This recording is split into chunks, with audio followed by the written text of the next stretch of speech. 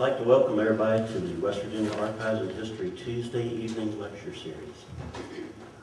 Some of our upcoming lectures is this coming Thursday night will be Don't Cuss Me, Saloons, Liquor, and Gunplay in West Virginia's Early Coal Camps by Dr. Paul Rakes. That's coming up this Thursday night at 6 o'clock. Then August 22nd, Six Voices, 6 short stories about West Virginia glass. The voices are going to be by Billy Cody, Dave Bush, Dane Woody Moore, Dottie Dottery, Dean Six, and Tom Fell. That's at 6 o'clock also. I'd like, for our upcoming lectures, please refer to our website. And also make sure that we have your email if you want to receive news blasts about our lectures that are coming up. We're planning our 2014 lecture schedule, so please let us know if you have any suggestions as to topics that you'd like to see presented. We're planning for the first Tuesday and third Thursday of each month for our lecture dates. If you have any topics that you'd like to see presented or hear presented, just let us know and we'll try to arrange some speakers for those. This evening, Gerald Sutphin will present West Virginia Rivers, Steamboats, and River Improvements.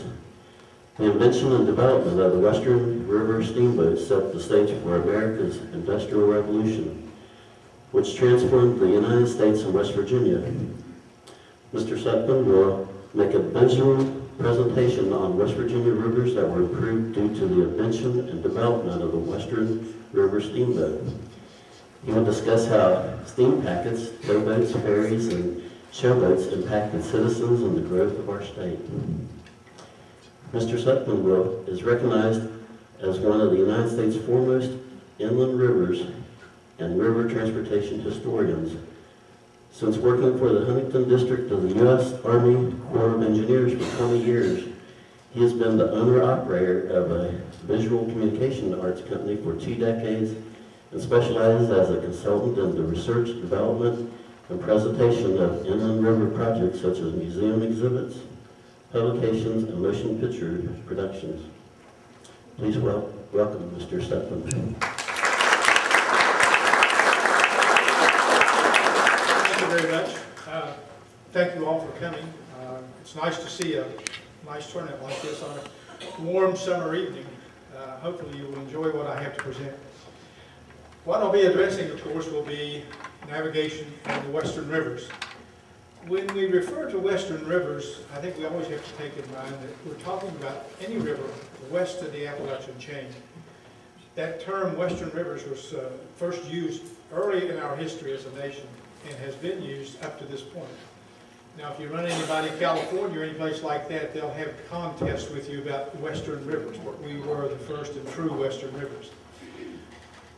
In doing this presentation, as I have done with others, I think it's very important that I try to let you understand and know the importance of river navigation and transportation within the United States, and particularly in the state of West Virginia.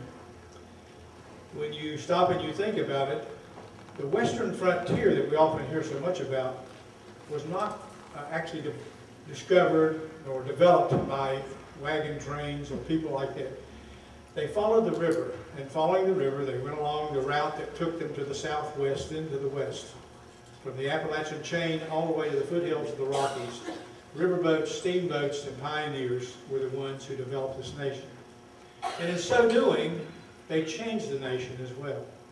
They brought business, they brought transportation, but they also did a great deal to change cultures and to mix cultures in doing this. So tonight, hopefully, we'll take a look at photographs. I have to do everything visually. My entire thought process is visually, so I can't just talk or write. I have to see it when I do it. So in doing that tonight, I hope you will enjoy the illustrations you will see, and it will help you understand the importance of both rivers, their improvements, and the boats that ran upon them.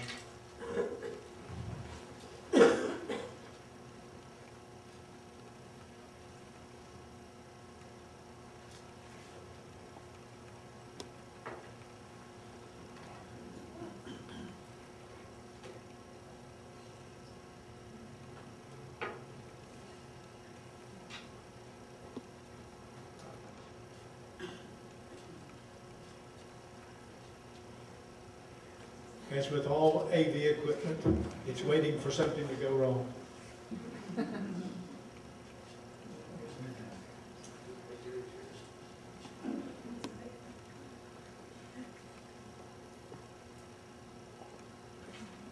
This is the United States in 1776. And as you look at it, you begin to realize that it was a small nation at that point, with 13 colonies, all lining the eastern seaboard. One thing I'd like for you to take a look at here, in doing this, the King of England had decided that this would be the colonies or the English colony in America. And he did a volunteer, well actually he mandated that no one could pass this imaginary line right here at the crest of the Appalachian Mountains. And of course, our forefathers didn't pay much attention to kings, as we learned later, but anyway, crossing imaginary lines was not even in their vocabulary, so they didn't worry about that at all. Knowing this, this was the western side of this, and this is where we are tonight, when we begin to talk about the rivers, the role they play, and how significant they were in the nation's development. It's been a minor sore spot with me throughout most of my life doing this stuff, is that our nation has failed to recognize the role of the rivers and what they played in the development of this nation, and particularly in our educational system. I don't know that anyone has a PhD in river navigation history, and I don't think I ever will, but nonetheless, I think it's very important that they do have one, they understand this role, because they predated most other modes of transportation in the country.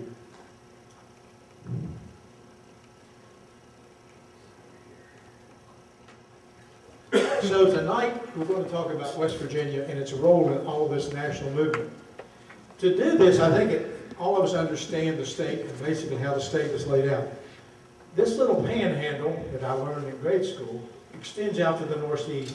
All those rivers flow into the Potomac and therefore are not really a part of this state, really. However, if you look on the other side, they all flow back into the Ohio. And this is significant, not only for the state of West Virginia, for the Ohio as well. If the Mississippi is the father of waters, then the Ohio is the mother of waters. And you'll understand why if you start studying American history and begin to see how much role they played in all of that we were doing. Our first river we'll try to look at is the Ohio, because it is the major river of the state. In so doing, we begin to understand how it all happened. And to do this, we have to understand that the first boats, the first vessels on there, basically were the Native American canoes and log rafts and things like that. But as soon as the Americans, which I like to call them, the immigrants came from Europe, they began to create means of maneuvering on the river, because this was very significantly important to them. We were a very much agricultural country then, and we had to have products. And we were so rich in producing these items, we had to find a market for it. And unfortunately, when you start looking at this, you realize that all the farmers were trading with one another, so they didn't have much to trade to gain by, but they began to ship it downriver. And when they got as far as New Orleans, they could really unload this great production of produce that they would then ship other places or use in the South. To do this, they developed two immediate boats. One was the flatboat, which was little more than a rectangular box, sealed up waterproof, and was rough-cut timber. They would flip it into the river, load it with produce of multitude size, from animals to anything you can think of that you could grow, and molasses and other things like that, and sail off down the river during good river conditions. Once they reached their destination, this particular vessel, all the items were sold off of it, and then it was disassembled, and they were used for building materials all along the river, whether it be the Mississippi or the lower Ohio. The other one you see, both of these are called keelboats, K-E-E-L boats. With my West Virginia accent, you know, most people think I'm saying something other than keel. But with this, you see that this boat was made like an oversized canoe, really, except it did have a keel that ran completely under the whole boat, kind of like an ocean-going vessel. The interesting part about this was, where this one had a one-way trip, this one was the first attempt to have two-way navigation and transportation on the rivers. They built these boats with sharp bows on both ends, and they used these to go downstream very easily. They could float like the flatboats did. But coming back became another task. They would go as far south as New Orleans, load up with things like some products that we didn't have here, sugar and other things, and start back upriver. And to do this, they had 4 to 6 men walk along gunnels along the side of the boat on both sides, setting 12 to 14-foot pike poles in the bottom of the river and pushing it up. So they literally walked the boat back upstream. On the Kanawha River, this was not unusual at all because they were doing this with salt. And to do this, they would walk 90 miles back up the Kanawha River to get back where they were going. They tried to use sails and other means of propulsion, but it didn't work because there's no prevailing winds out there. This went on actually even after the steamboat era was there. I always tell everyone looking at this, the most interesting part about this whole thing was this guy right here, he played music to keep them in rhythm as they walked along the gunnels. And this would be the job I would have applied for.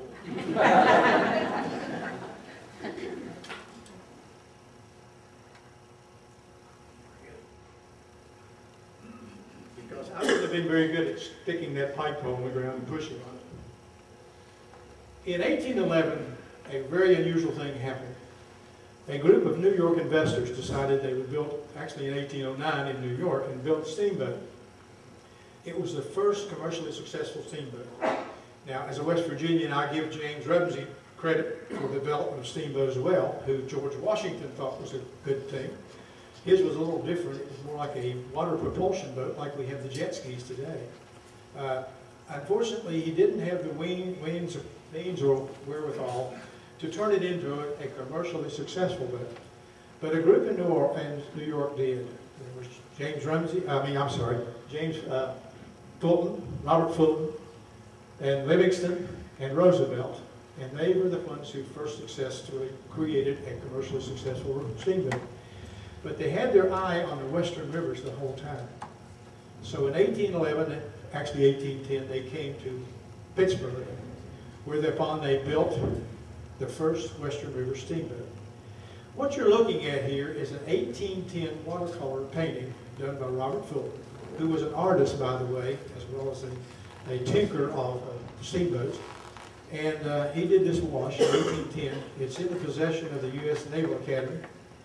And when I found out about it, I was very much challenged because we were trying to determine in 2011 what the first steamboat looked like. And I was working on a committee out of Hanover College, and we could not find any illustrations or even a description that really fulfilled this. And I stumbled on this image in a book, or one like it. So I called the Naval Academy and asked them, and a lady there was extremely, extremely helpful. She said, that's okay, I'll make you prints and send them to you. And this was one done in 1810. So I feel very strongly that this is probably what the first Western River steamboat looked like, what the New Orleans looked like. It was named for its namesake city that it would be going to.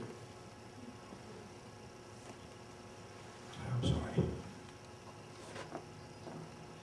This set off a revolution and an evolution of steamboats that you cannot imagine. This is an 1820 painting of Maid of New Orleans at New Orleans, but this boat was actually built in New Jersey. Floated down the intercoastal waterway along the Atlantic coast, ended up in New Orleans, and it was on its way to St. Louis. Beautiful painting.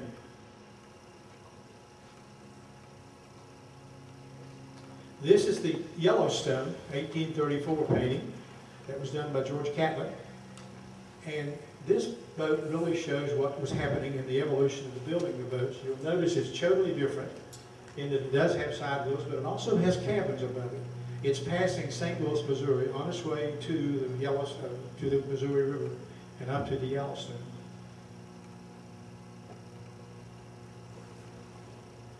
This is very interesting because it's an 1842 wash of some of the earlier steamboats, and this was just above Wheeling. But you'll notice now that the boat is very close to shore. It has a flat bottom hull. It has cabins built above this where most of the boat is above water. And it has a stage out or a landing board out. This really depicts what the steamboat had evolved to in probably 20, 25 years. But this was the pattern that future steamboats would all follow. Most of them have flat hulls, they would have cabins above it, and this is where the passengers stayed. This was the cargo area.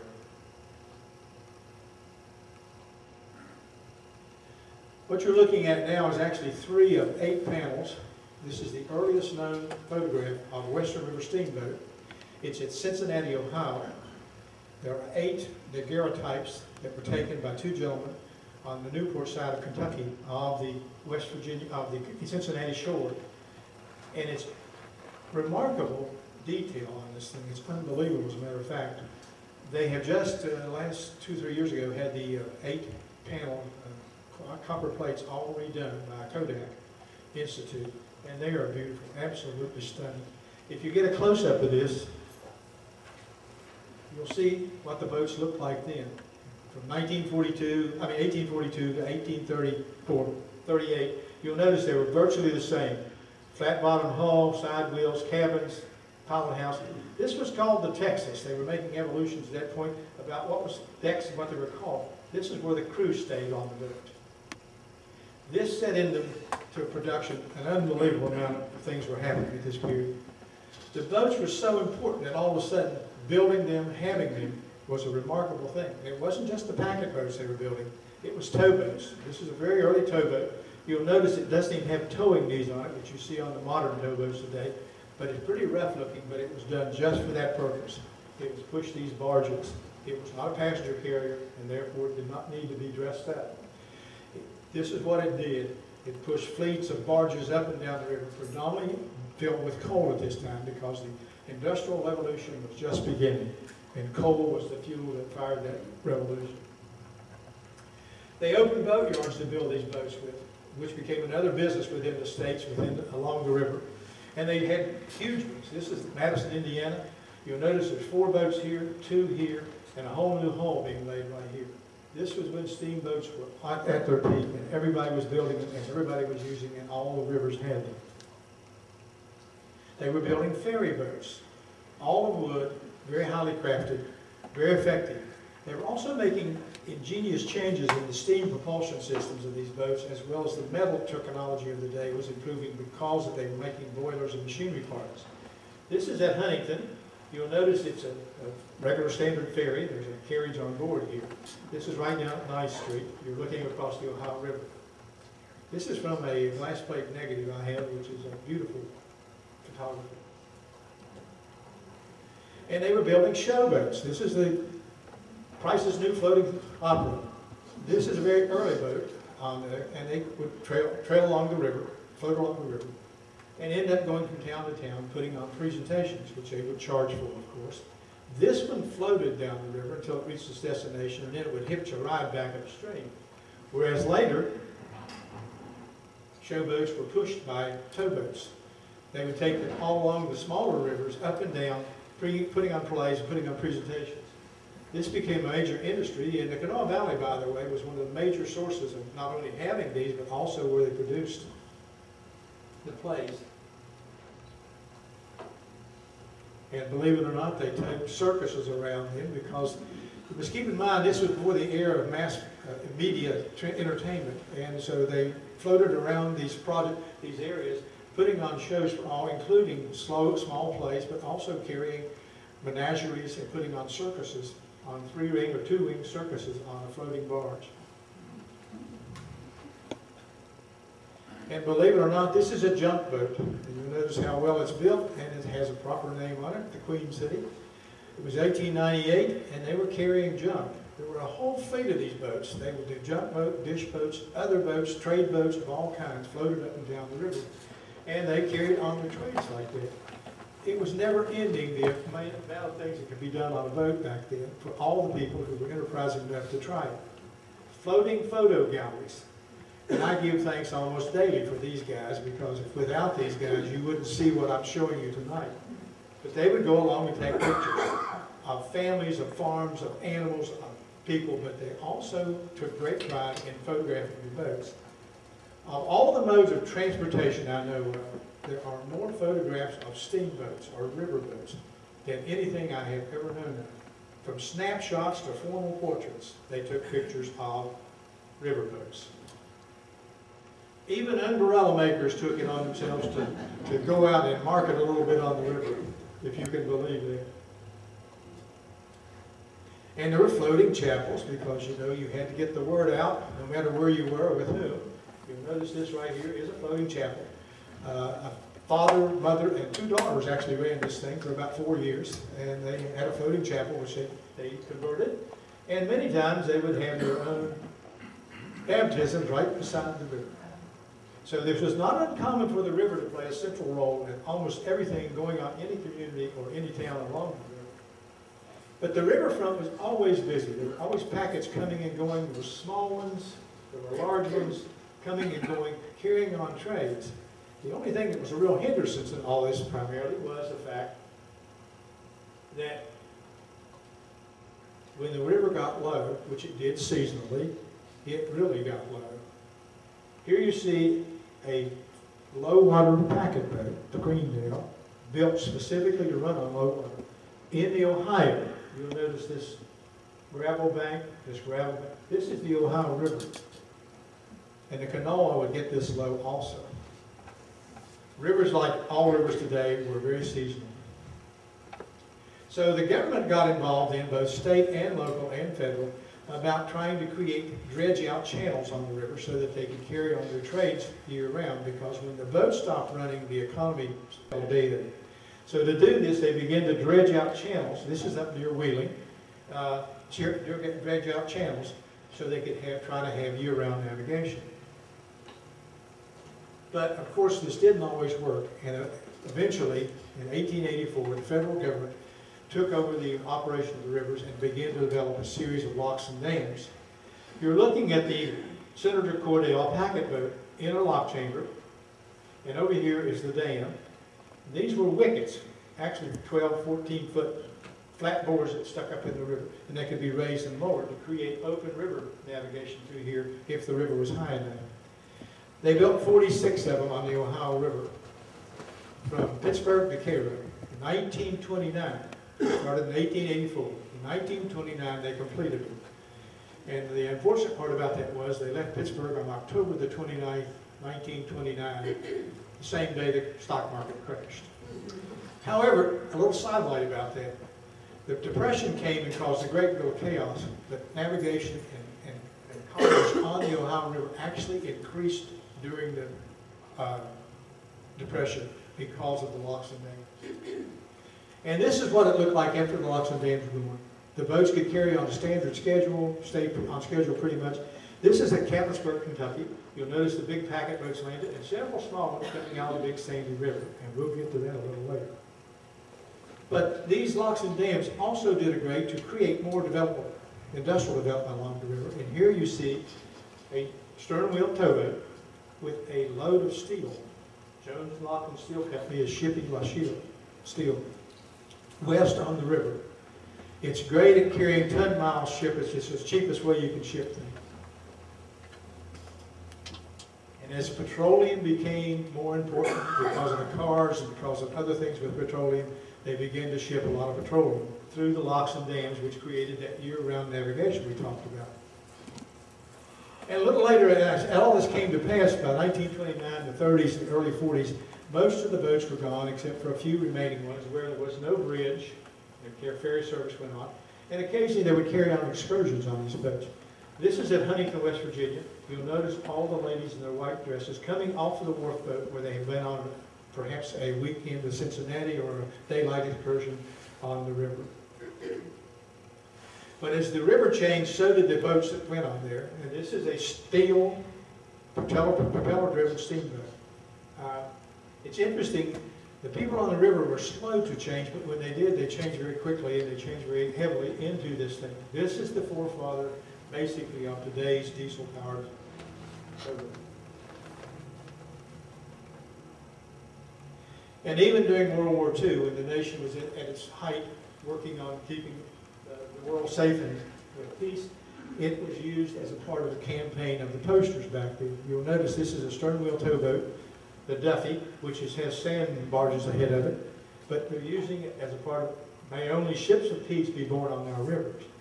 It's interesting because then they reverted to the river to begin to build some ships and boats on the inland waterways, because the coastal waters of Atlantic and the Gulf of Mexico were so dangerous because of Nazi submarines that they realized they could do it, build it here, and get it shipped down to New Orleans and off from there. So our rivers became significant in our war effort in World War II. They're actually launching a mine tender here at Marietta Manufacturing at Point Pleasant, West Virginia. And this is a group of other military vessels being towed downriver by an old-fashioned Sternwheel steamboat during World War II. After the war, actually during the war and after the war, diesel-powered boats really became prevalent. Steamboats basically faded away, and this was what took their place. You see a 15-tow, 17-tow barge, diesel towboat coming upstream, and this little 5-barge, 6-barge petroleum towboat passing here. Now, the reason they're racing here is the new locks and dams had not been built on the Ohio at this point. And getting to the old locks and dams and taking anywhere from 3 to 8 hours to lock through, they all would race up the river to see how quickly they could beat whomever it was ahead of them to get to the lock chamber. This is taken above, on the upper Ohio, I'm not sure. It was a core photograph.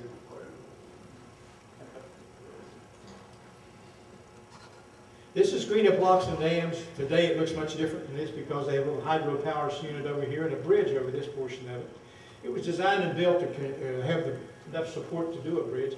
But I wanted to show you what the new locks and dams look like.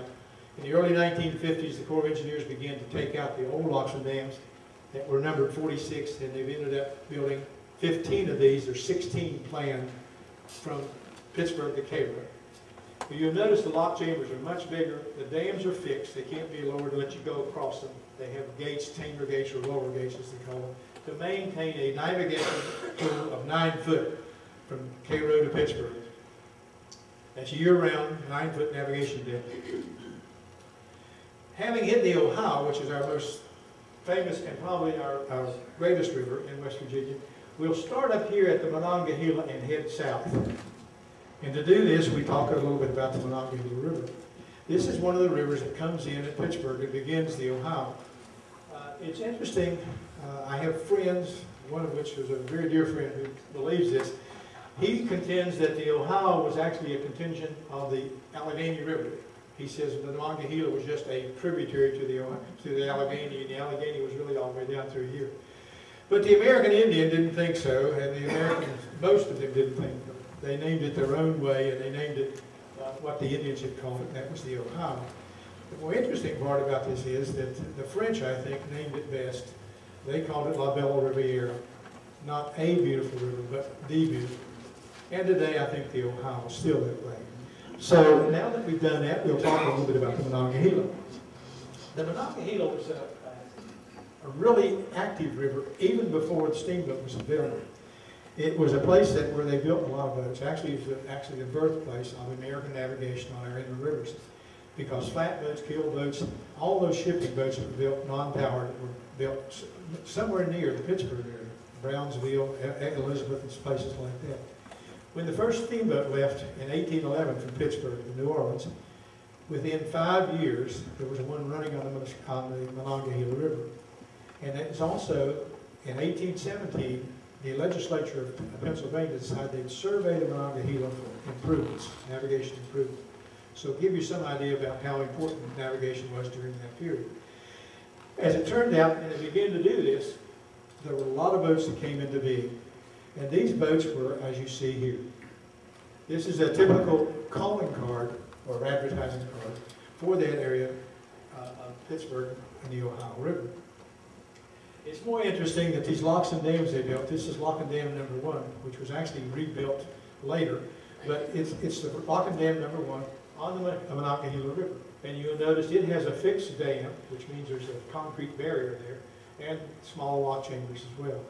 But it did open the Monongahela up and start navigation.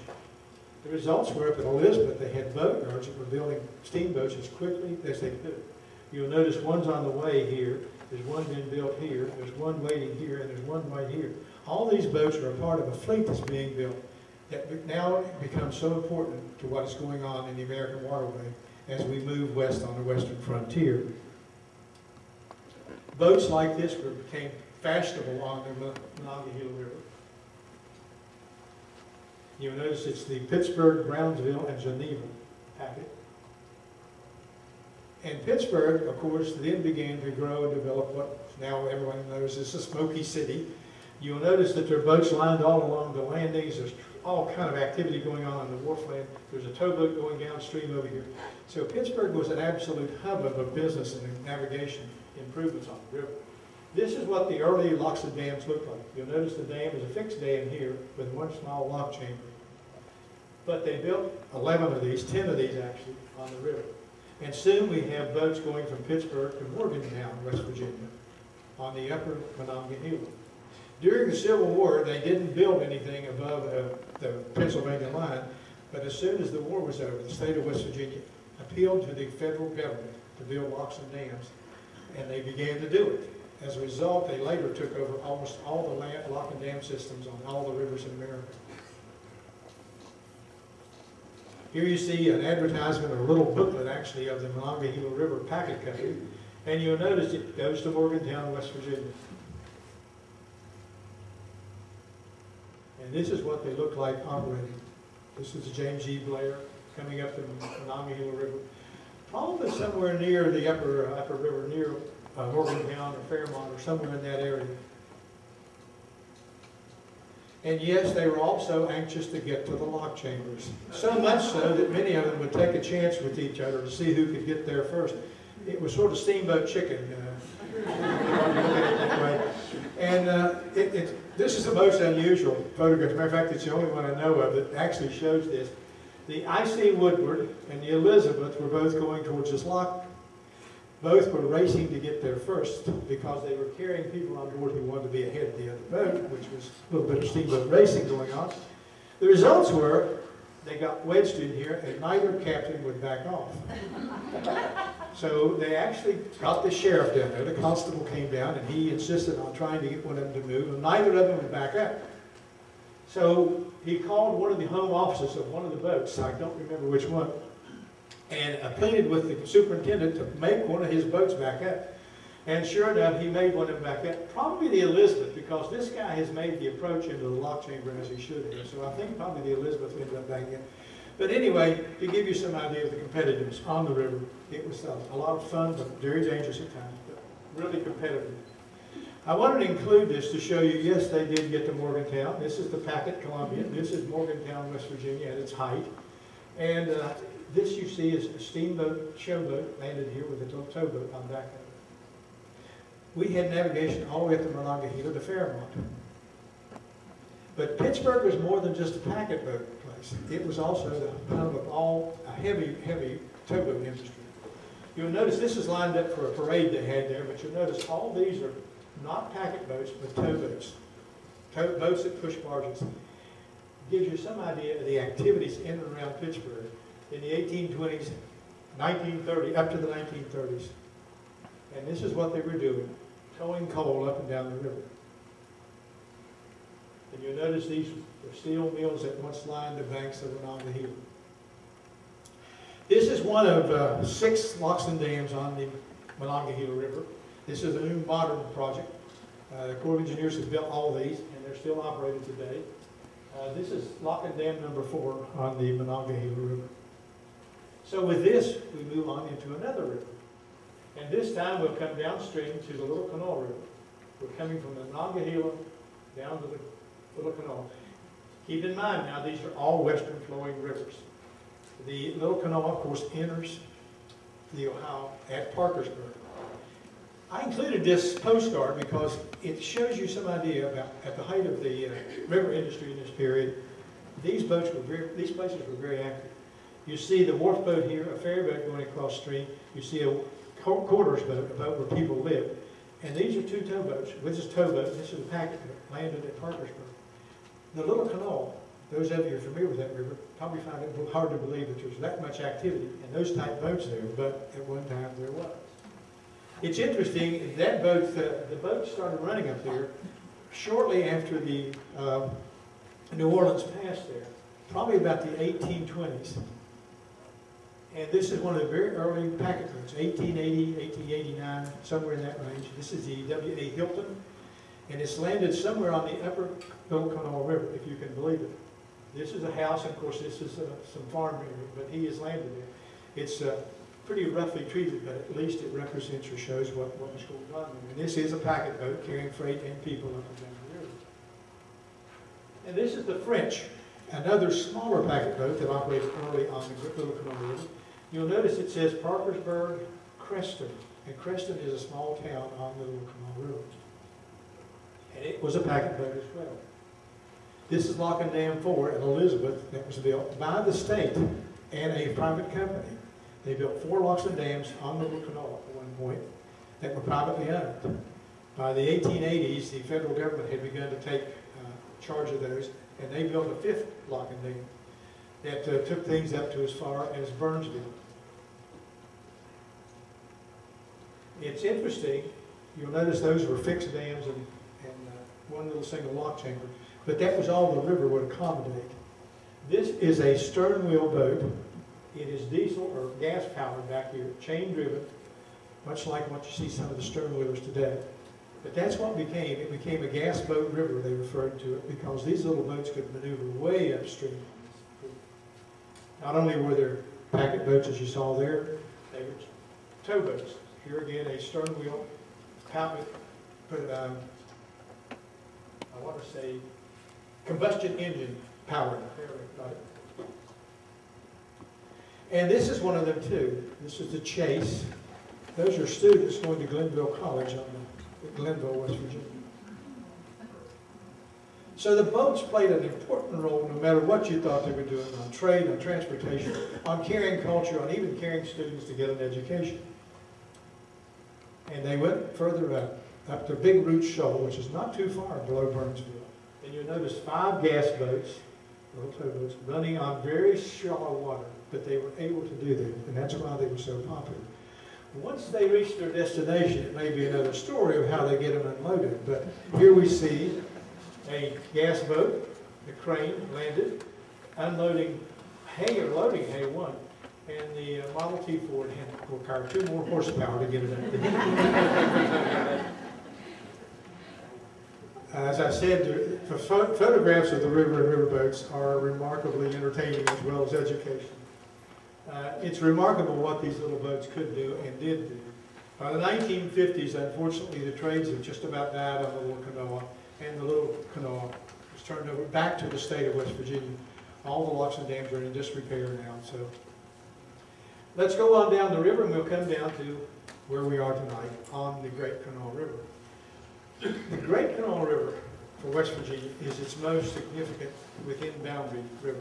It's the only river that's totally within the boundaries of West Virginia. And remarkably enough, it's only 99 miles long. It's 91 miles navigable.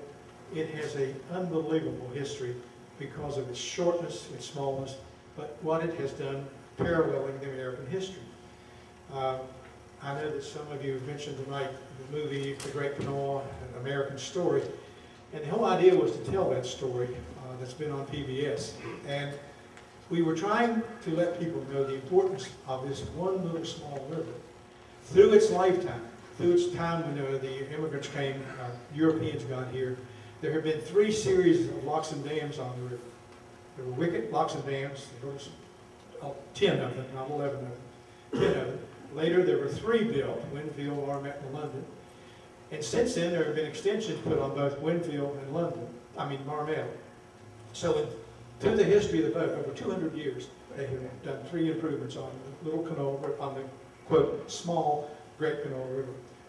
To do this was a great thing because initially it had been a part of a dream of even George Washington that the James River Canal and Turnpike be developed, taking us across the mountain into the Great Kanawha River Valley, into the Ohio River Valley, and beyond there. And to do this, they actually began to create a canal in Virginia, coming up to Lynchburg, and then crossing it by a turnpike, coming down into the Kanawha River Valley to about Gully Bridge, and then down the river on the boat. This was the whole idea. That's the reason they have Knoxville, Chattanooga, Nashville, and Memphis listed there. So you could go from Richmond all the way up and go all the way to Memphis if you followed the route. This is very interesting because this was the reason that the state of Virginia began to create means to protect and also to improve the Great Kanawha River. They took out shoals, boulders, and things like that to make sure that it would continue to be navigable year-round. And one of the main reasons of this, of course, were the salt works. This is a very early cut showing the salt works, and here you'll notice the furnaces are all burning to dry the salt. This was a significant import or export out of the Kanawha River Valley to basically the rest of the world. The importance of salt back then has always been underestimated. It was used for so many things, but predominantly to cure meat and to season things. And without that, there was a lot of spoilage on things. So the salt became a significant impact on this. And the salt springs just above us here on the Kanawha were so significant that it's also led to coal, in the development of the coal industry in the valley, and also was a means by which the boats could operate. This is one of the very earliest photographs. Actually, it's pre-Civil War. This is the Kanawha Belle taken in Buffalo by a Dr. Petrat, a Frenchman, who was the postmaster, the store owner, photographer, and the doctor, all in Buffalo. This is interesting because even prior to the Civil War, you'll notice the construction and the architect of the boat was virtually as we saw back in the 1830s. This is another one I want to include, taken again at Buffalo by the same doctor. It's very unusual to find two photographs so closely alike with one or two significant changes. This is the Mountain Boy. You'll notice the whole name is here. This one, they've lifted the ventilation cover, and now it's just Mountain, and you'll have to figure it was Boy because that was the name. And it's in Buffalo, but you'll notice how low the river is here. The boat is actually stuck on a sandbar. He's trying his best to get off. That's the reason they had so much heat in the engine room down here, that they had to open the vents. And of course, there were always towboats on the river, towboats carrying a lot of things, including salt barges. But here you see them on the upper Charleston ferry boat crossing, as it says on the photo. Now, you see the ferry boat back here? These were two very early towboats on the Kanawha River. And of course, they fleeted barges waiting for a water stage to go down the river. A part of this whole idea of the James River Kanawha Canal and the development that went on with the Great Kanawha can be best attributed to after the Civil War. The nation itself, the U.S. government, decided they would create a water line from the blue water of the Atlantic Ocean all the way to the foothills of the Rockies. And to do this, they did the Central Water Line, which would run from the Norfolk area up the James River, over the mountain, down the Kanawha, into the Ohio, all the way down to Cairo, up the Mississippi, at St. Louis, or actually St. Charles, and then turn up the Missouri, up the Kansas water line, all the way to the foothills of the Rockies. This never became a true reality, but it was partially true because they began to have some success in all of this area here, as well as a little bit in this area. No locks or dams were ever built on the Missouri. Now, I talked about low water on the Great Kanawha River. This was a very poor postcard-mounted or cardboard-mounted photograph that I got. A guy gave it to me, actually. It's most unusual because it's at Charleston. This is a suspension bridge. They're actually dredging in the river here for a low stage of water. But even more interesting was what was written on the back of this card. For those of you who can't see it, he uses a lot of initials here, GVG, and GVB took a drive along the banks of the Great Kanawha River. Then they took this scene so that it would ever recall dear old Charleston, West Virginia, on September the 15th, 1904. That rickety old suspension bridge can be seen in the distance, and after, question mark, we were safely across, it fell with a crash. I left Charleston that night. The phone wouldn't tell its, question mark, secret, would it? And he signs it, I think that's EBB. But anyway, that was written on the back of that card of this scene. So we know the suspension bridge supposedly fell after they crossed it.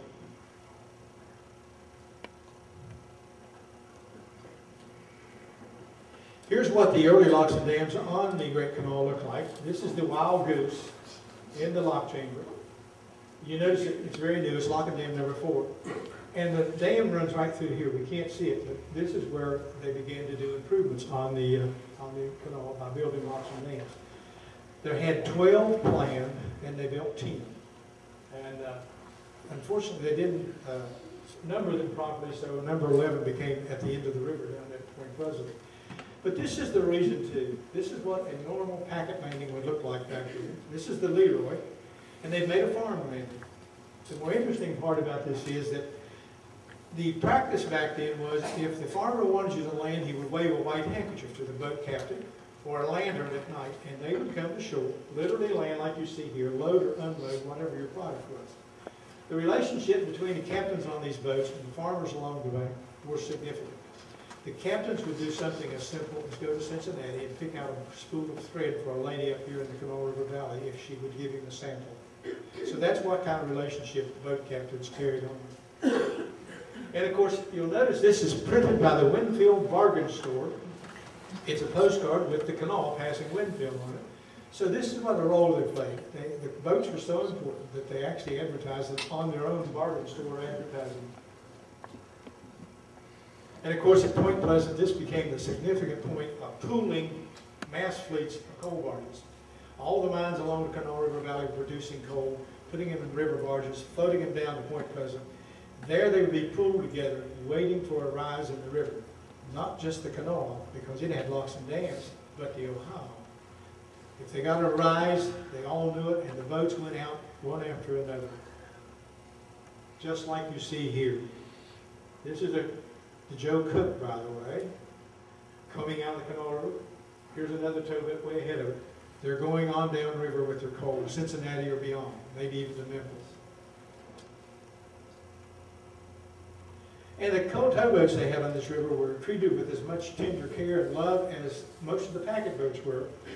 This is a big boat of its own, E.R. Andrews. It was the first boat that had a wireless telegraph on it to communicate with back at shore. But you'll notice that there's banners on this thing and all the people on here. So obviously this is a Sunday excursion of a church group or a school group or a company picnic or something on this big towboat on the Kanawha River. And of course, I hear stories and have for years about how significant it was, these boats on the river, and what they meant.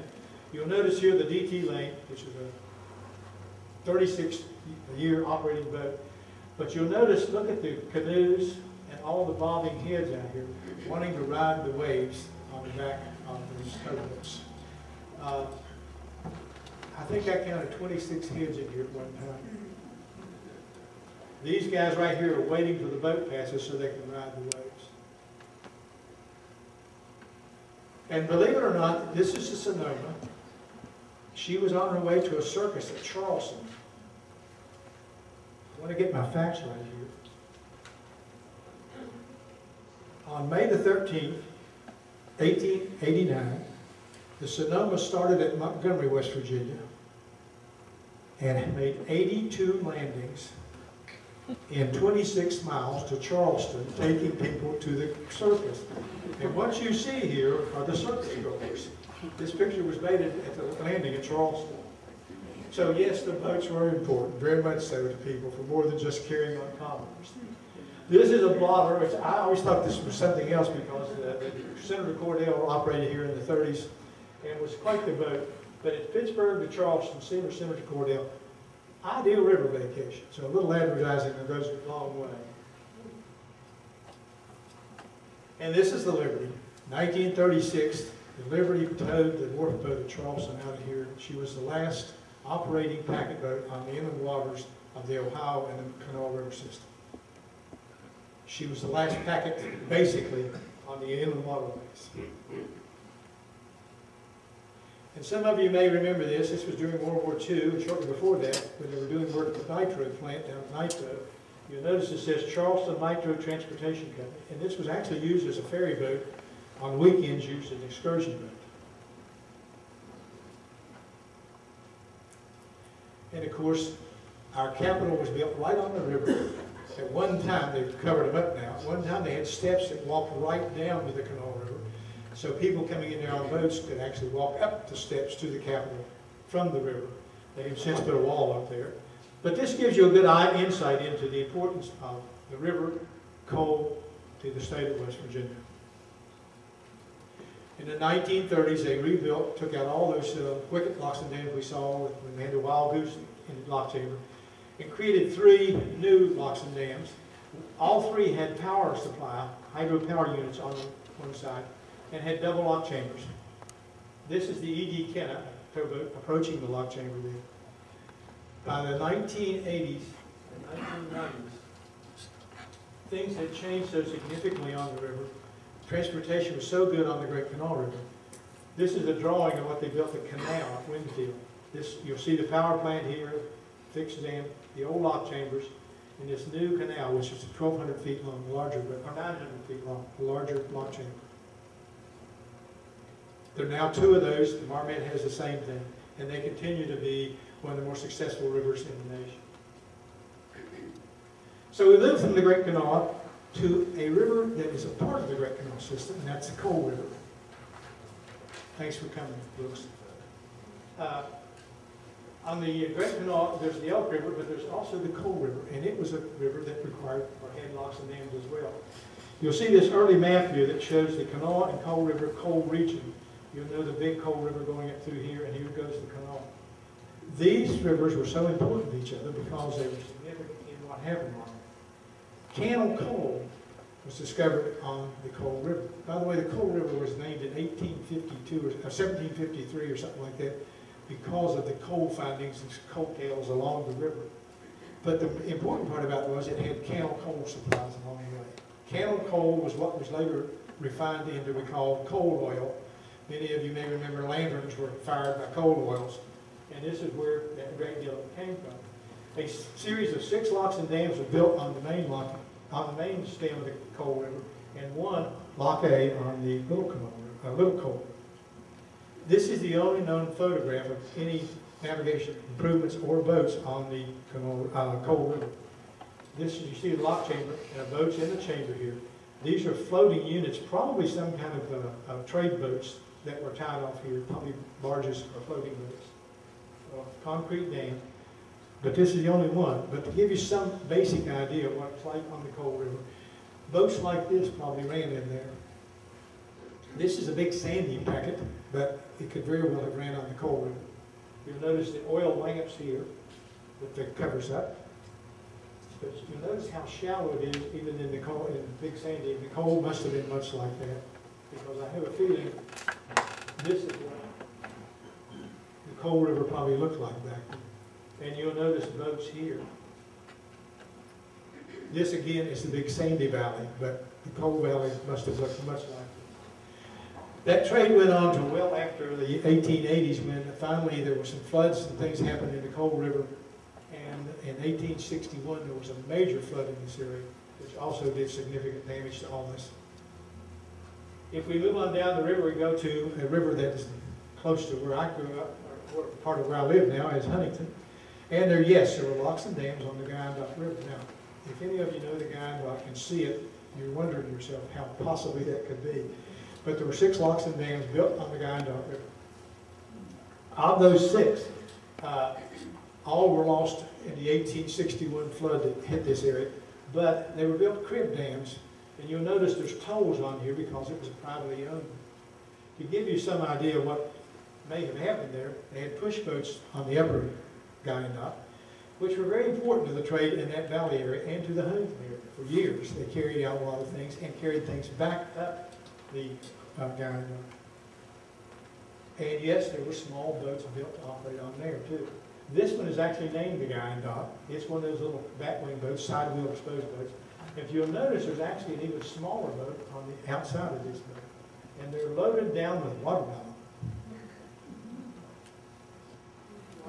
And this is the true Guyandotte. At one time, there was so much pristine virgin forest in the Guyandotte Valley that they were major log rafts coming in. You'll see here, these are all logs jammed in at Guyandotte, the town of Guyandotte. All these guys are trying to work the thing, figure out how to break the jam. These gentlemen, of course, are just enjoying themselves on a Sunday afternoon walking across the Guyandotte River.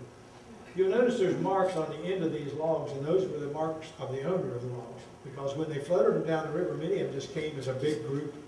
So this is the Guyandotte town, sawmills along Guyandotte itself. The river was like this. And even as late as the 1920s, the piers they used to tie the log rafts to were evident near the Inco plant in Huntington. You'll notice there's a couple out here on a nice sunny afternoon with her sun umbrella. So logging was a big industry too, and a great industry for the state of West Virginia, and the rivers played a significant role in that. Oops. The next we'll go down to is the final river, the Big Sandy. This is one of my favorite rivers for many reasons. It had boats operating on it prior to the Civil War, most push boats and early steamboats. This is actually the junction that created when the Leviza Fork goes on up to Pikeville, Kentucky. This is the Tug Fork, which goes along, sets our boundary at West Virginia, but also goes as far up as Warfield or even maybe Williamson. And yes, boats did run there. And again, I've got to pay homage to this guy right here. The picture gallery guy is getting ready to take some pictures of that area, which he may have taken of this scene. The most interesting part to me about this is a wharf boat at Louisa, Kentucky, which you cannot imagine on the Big Sandy. But this was the first early navigation on there. You'll notice these push boats even were so affectionately thought of. This one's called Sunshine, loaded with numerous barrels of apples or whatever. Later, these side wheel boats called Batman boats because the exposed paddle wheels look like bats flapping their wings. Very light on water, could run on 18 inches of water or less, but they could carry great commodity things up and down the river. And sometimes, of course, they would put in tow these push boats, barges along the way, and carry things as well. You'll notice the exposed backroom here. This is 1895 on the Big Sandy River. And here became the industry after the boats stopped running, or even sometimes while the boats were still running. You'll notice this is a huge log raft going downstream, but there's 1, 2, 3, 4, 5 huge log rafts going downstream down the Big Sandy. This is actually a Big Sandy show. You'll also notice again the markings at the end of the logs. These are all dogged together, as they call it. And they came down, had sweeps on the front as well as the back. And these guys literally lived on the boat long enough to get it down to their captain's. And this is how they did it. They cut the logs on the property up there, built a splash dam, they call it, which was a very crudely built structure, built to be trippable. You'll notice the stands here, and they float the logs in behind all this and pool them there. And then they would trip the dams, and this would create a flow of water down through, a flood of water actually, carrying all the logs down with it. This was done all over the streams above the Big Sandy, and here's what the results were. This is at Catlettsburg, Kentucky. These were later shipped downstream, some of the finest hardware in the world at that point, used for all kinds of purposes, including building future boats. And they built 3 locks and dams on the Big Sandy. There's 27 miles between the Ohio River and the confluence of the Tug and the Leviza Fork. This one has a 21-foot lift on it. This is lock and dam number 1. You'll notice the Enquirer, towboat, packet boat, coming down through the river. There was 1 lock and dam each built on the Tug Fork and on the Leviza Fork. And again, I had to include one more picture. This is the Eureka photo boat. You'll notice the skylight here.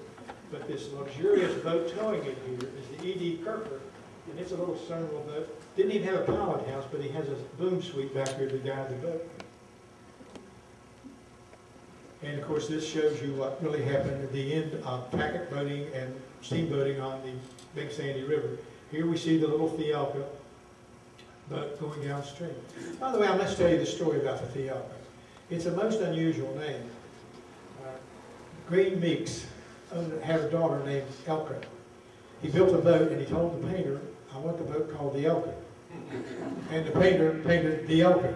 And so it became the Elka. And believe it or not, on the Big Sandy River, almost to Paintsville, there's a little town called Thielka and has a U.S. post office. So anyway, I wanted to show you this particularly because as evolution of everything happens, as transportation changes, we begin to see a lot of things. But these almost doomed most steamboats on American rivers, railroad tracks. And funny enough, they built the railroads right beside the rivers, which a lot of rivermen took great umbrage about. So as we bid farewell to the steamboat era and to the rivers, I'll give you one more idea about people and their love for the river. Here we see an actual photograph I took in Huntington about 8 or 10 years ago of a father and his son and another man floating down the Ohio on a log raft. They're standing in water, folks. This thing did not have enough buoyancy to stay up, so they actually were barefooted, standing on the water in the logs. They were on their way to Cincinnati, hoped to get further, and I don't know if they ever made it past Portsmouth, to be truthful with you. I would have been very dubious about doing that, but they, you know, the Tom Sawyer, Huck Finn life still lives in many people's hearts. And I included Belle of Louisville. She is one of the last operating steamboats on the American waterways, and next year, in Louisville, Kentucky, she will celebrate her 100th birthday. That's most unusual for any boat, let alone a steamboat. She's a beautiful boat, built in Pittsburgh, and she'll be 100 years next year, 100 years old next year. You can still go to Louisville, and you can still take daylight excursions on her, or moonlight excursions on her, and it's well worth it. The engines on this boat are older than the boat, and we're not sure how old they are. But she's kept up well. The city of Louisville and the county down there, Jefferson County, really, really love this boat and take care of it. So again, I would invite you to do that sometime. If you have questions, I'll be more than happy to try to answer them for you. And I do have, I'll do my commercial now. I do have some tapes that I produced. One is called Tested by Time to Become an American Legend, the Steamboat Delta Queen, which is an hour-long history of the Delta Queen. I like to refer to it as a comprehensive history. Another one is 200 Years of Steamboating, which I did in 2011, which celebrates, it's a half-hour-long DVD celebrating 200 years of steamboating on the American waterways. And one last book, Full Steam Ahead, which is actually the companion book for the DVD. So with that, I would... So the Youghiogheny was part of the tributary of the Monongahela. They built 3 locks and dams on it. And it was a very high producer of timbers and coal. So it was a very popular river also. The locks and dams got damaged and later destroyed by flooding. They never rebuilt them. This was in the 1860s, after the Civil War, I believe. Maybe before the 1850s, 1860s. So the Youghiogheny was I knew a guy from there. His name was Sandbar Johnny Zinn, and he lived on the Youghiogheny and let everybody know it. So, yes, sir. Was the Louisville, was that the Avalon? It was the Avalon, it was the Idlewild, the Avalon, and the Belle of Louisville. And it used to make frequent stops up here in Charleston as the Avalon, as the excursion boat. As a matter of fact, one of its early, well, long-term captains is Captain Clark C. Doc Hawley. If any of you know Doc Hawley or the Hawley family. Doc's retired now, but he started out as a popcorn popper and calliope player on the Avalon here in Charleston. Very close friend. Yes, sir. Oh, yes, ma'am. My grandparents were, from records, were married in Gallipolis. They came from Charleston, Cross Lanes. How would they have gotten to Gallipolis? In 1878. 78. Well, that's very possible. That could have been steamboat, and probably was, by the way. They had gone down the Kanawha, up the Ohio to Gallipolis, because there was a lot of traffic carried on then. There were short-run lines back then. There were people who ran boats from Charleston to Montgomery. That was one route. Charleston to Point Pleasant, Charleston to Gallipolis. So there were a lot of short-run runs. And coming out of the river and going down to Gallipolis was not unusual, because that Gallipolis was a commerce center at that time as well. So there were a lot of boats that actually ran that route. What, could they have crossed on a ferry? Very, oh yes, very possible. Well, yes, sir. There's no question that's true, because there were ferries at Gallipolis and ferries at Point Pleasant, both across the Kanawha and the Ohio. And of course, there were all kinds of ferries here in the Charleston area. Particularly one here at Charleston was one of the reasons they say the railroad came here was the ferry crossing. Yes, ma'am. Do you have any more information on the Mountain Boy? Only what you'll find in Fred Way's Steamboat. It's interesting, historically, you begin to look these things up, and sometimes you'll find bill of ladings on those boats, or a logbook that has something about it. But as to the ownerships and things like that, you almost have to go back to some of the documenting for sources. At one time, which one was in Wheeling, to find those things, or find someone who has a lot of information on this. The stories that I found on it, like my husband's great uncle had it built in Pittsburgh, in Annville, and it was used for the first time that the capital was in Charleston. Well, I don't know if I brought that with me or not. I know the Chesapeake was used. I know the Immigrant was used. I know the towboat, something Prince. Anyway, I don't think the Mountain Boy was used in that. I don't think so. I'll check it and let you know if you'd like. If you find Fred Way's directory, it will tell you that. Also, I think in its Way's packet directory. Oh, okay. Yeah, well, Jim just told you what you need to know. Anyway, there's also in my book, Sternwheelers on the Great Kanawha. I think there's a fair write-up on the Mountain Boy as well, where I found the information probably out of Fred's book, but other sources as well. Yes, sir. Are there any commercial boats that you can get on, like in Louisville, and travel down to Memphis on? There's one boat, well, no, there's two boats, I'm sorry. Two boats operating now. One is the American Queen. She's a stern wheel steamboat, power assist, but she is the boat today on there. The Delta Queen is tied up in Chattanooga, will probably never run again. The Mississippi Queen no longer exists. The river barge line, it landed here at Charleston sometimes. The River Explorer no longer exists, she's tied up. The other is the Queen of the Mississippi, which is a hydro-powered stern wheel boat that looks like a river boat. I've never been on it. Well, I've seen it one time. That's the only ones I know that are still operating for overnight passengers. Now, in New Orleans, you can ride the Natchez on excursion boat. Honest to God, full-fledged stern wheel steamboat. Beautiful boat. Yes, sir. I have a diary of S.B. Campbell, who was the first president of the Merchants National Bank of Montgomery. He lived in Longacre, and he kept this diary in 1887 and 88.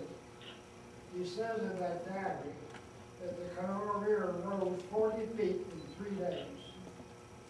He also says that he went to Frederick, West Virginia, and I have no idea where Frederick, West Virginia is. It's got to be in the Montgomery area somewhere. I've never been able to locate it. Well, I can't help you with the latter with it all, but it is conceivable before the Bluestone, Sutton, Summer, all those projects. It is conceivable under some of the storms that pass up this valley that 40 feet would be acceptable. It's in 1861 they had a horrendous flood came through here. Storm had carried on, damaged the locks and dams on the Kyandock, on the Coal River, on the Big Sandy. So I mean structures on the Big Sandy. So it's feasible. Yes. Yes, Jim. Two things. I've always heard there was lock and dams on the Elk River. I've only been able to confirm one of them. In the chief's reports, when I say chief's report, there's used to be the Corps of Engineers, chief of engineers required every district to send him a report at the end of each year. And this was incorporated into a volume of books, and they're called the chief's reports, and they're every year. They make reference to a lock and dam at the mouth of the Elk River, which was removed quickly after they first started beginning developing and doing improvements on the canal. So yes, there was. And the other thing, he mentioned floods. My dad took a rowboat up and down Capitol Street in 1893 or 4, somewhere along there. It's interesting, what the river giveth, the river taketh away if we're not real careful with it, because the flooding was a major issue, still is in most places in the state, but the big rivers also felt that as well, so it was not unusual. I want to tell you one thing to make sure you understand this. Locks and dams are not flood control projects. They do not retain or hold floodwaters. As a matter of fact, if you've ever noticed when there's floodwaters occurring, they'll roll the gates completely out of the river, and the river will pass through. So they are not there for flood control. They are strictly there to maintain a 9-foot navigable depth for a navigation pool. That's a misconception that hundreds, thousands of people still don't believe. Yes? It's kind of a minor point, but I'm figuring since they were steamboats, they had to generate the steam with coal. And yet you see no coal piles on any of these boats. If you look at the head of the boat on the forecastle on that area, they would wheel the boat's coal in there or up into the side. But most of the time you had a coal bunker somewhere on the boats. Even the packet boats used to pile coal right on that forecastle and wheel it back to the boilers. It's interesting, when the New Orleans went downriver in 1811,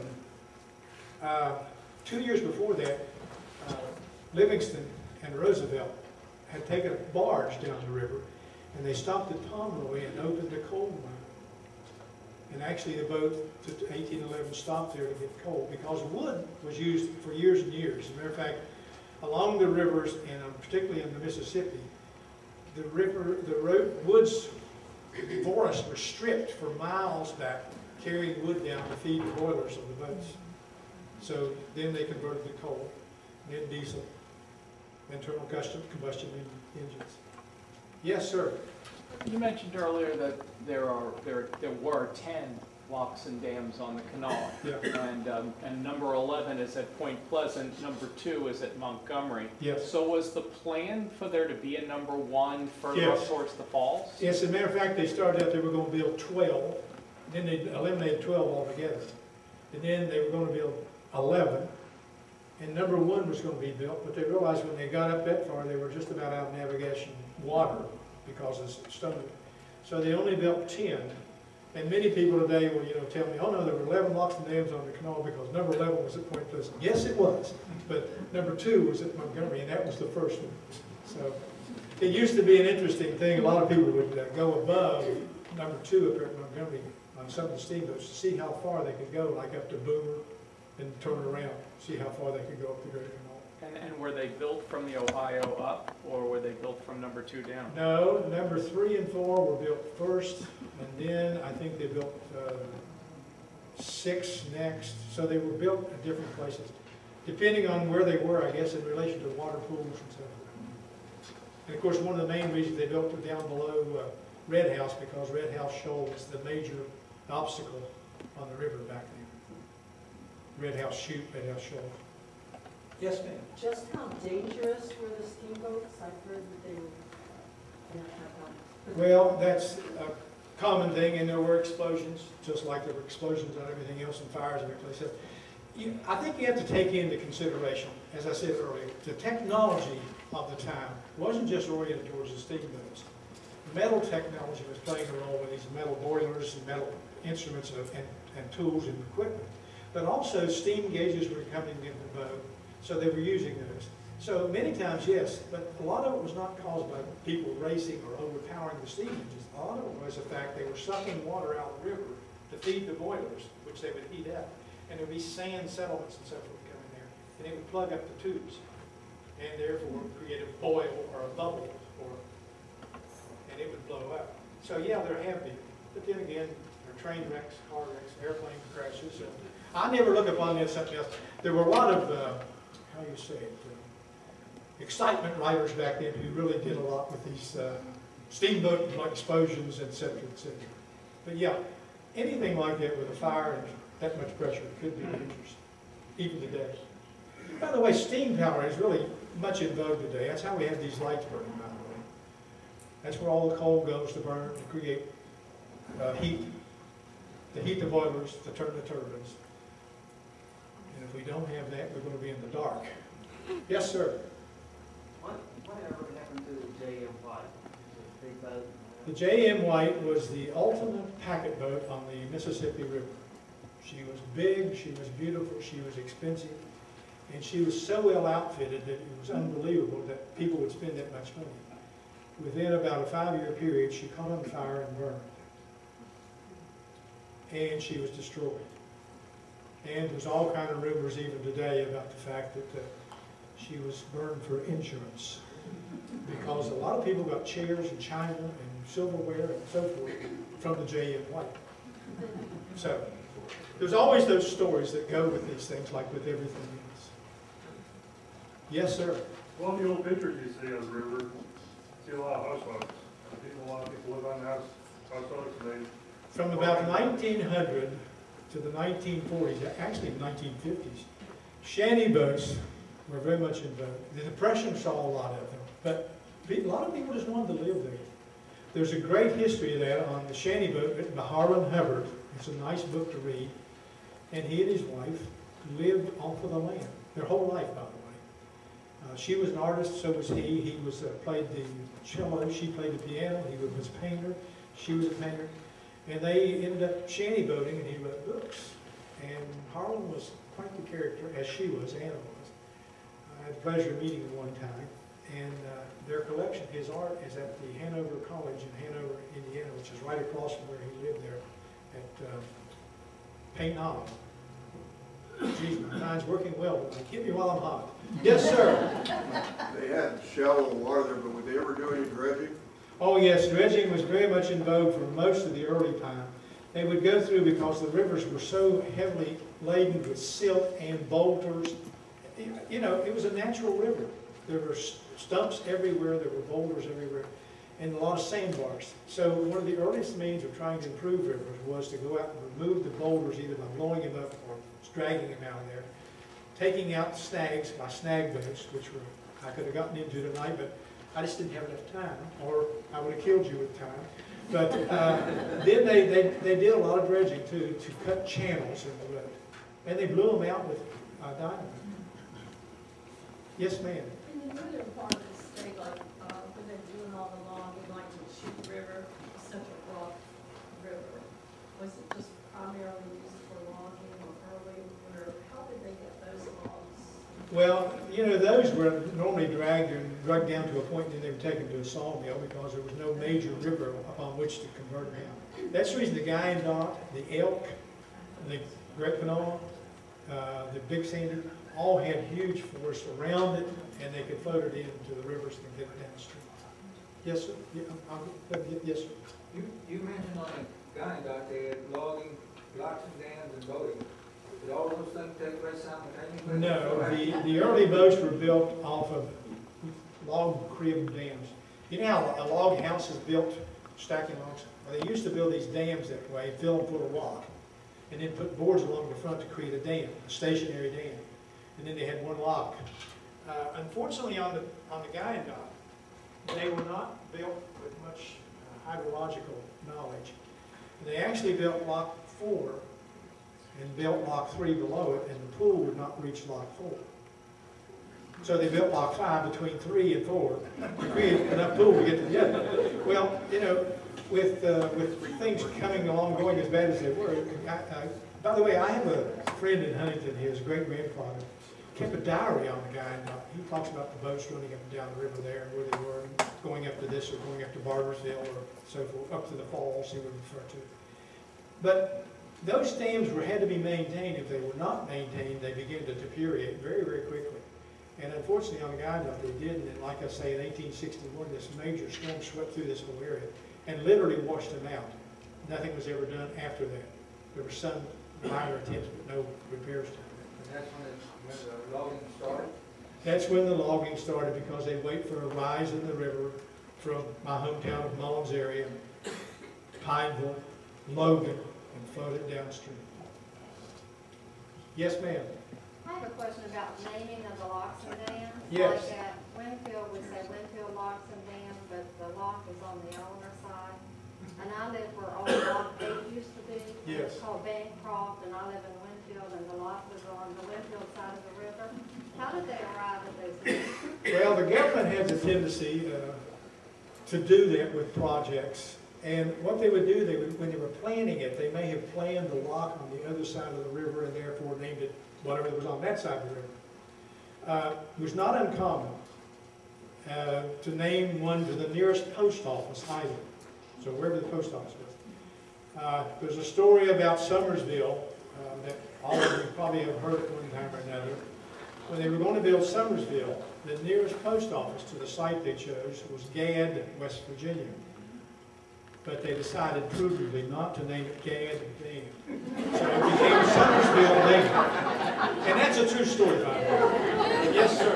Well, commenting on the question, I grew up in the northern panhandle, and there were, when I was real young, there were locks and dams in New Cumberland, the town I grew up in.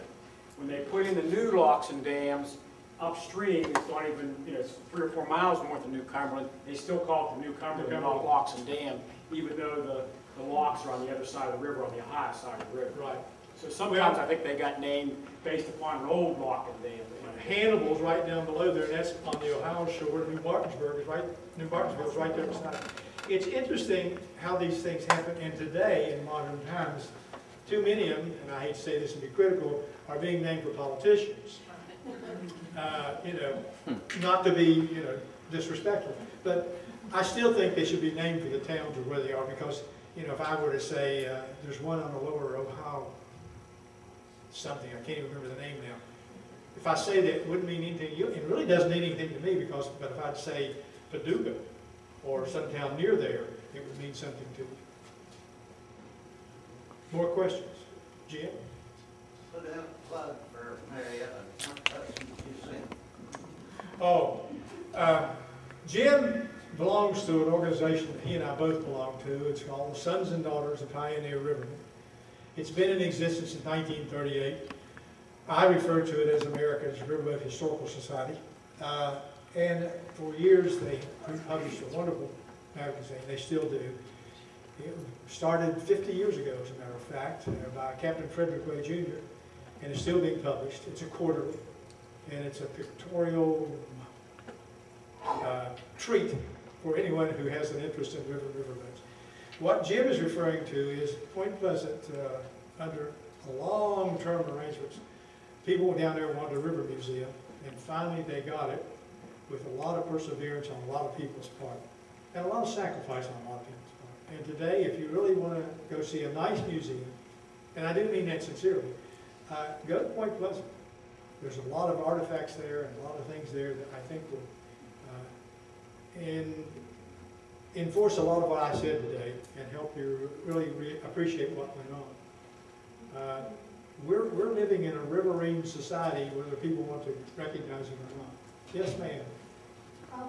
My name is Betty Rivard, and I have an exhibit at the River Museum right now of photographs that were taken in 1943. And when we opened the exhibit on Friday, Jack Fowler gave us a tour of the simulator. And I just wanted to mention that because I don't think a lot of people know about it. What she's referring to on the second floor of the Point Pleasant Museum is a navigation towboat simulator.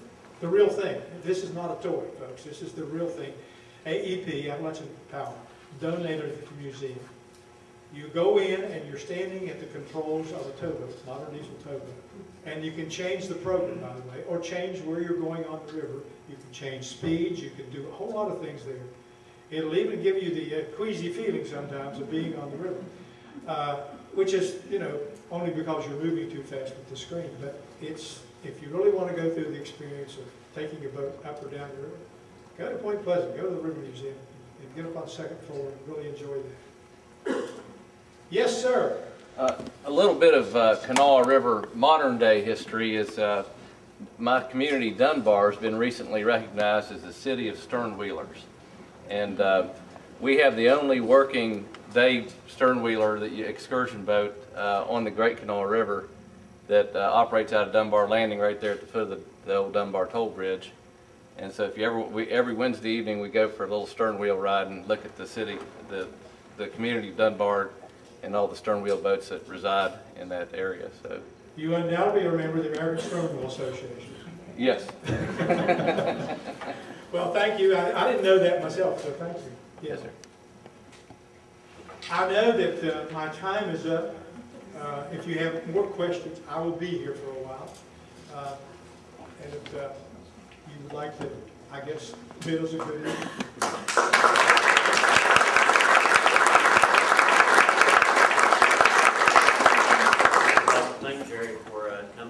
giving us a very nice lecture tonight. And we'd like to thank you for coming and sharing your time with us also. I'd like to like to encourage you to remember that we have some upcoming lectures, and I told two that's coming up in this month. There's coming up in the following months. There's several. If you look on our website, there'll be some information on those, and plus we have some handouts for those. There is some newsletters from the archives and the little holders. If you'd like to take any of that material, please feel free to do so. And Jerry has some things over here on the table there. Please avail yourself of that. Thank you very much.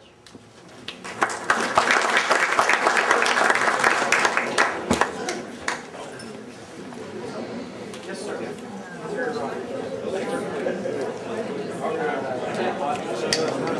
Is that right?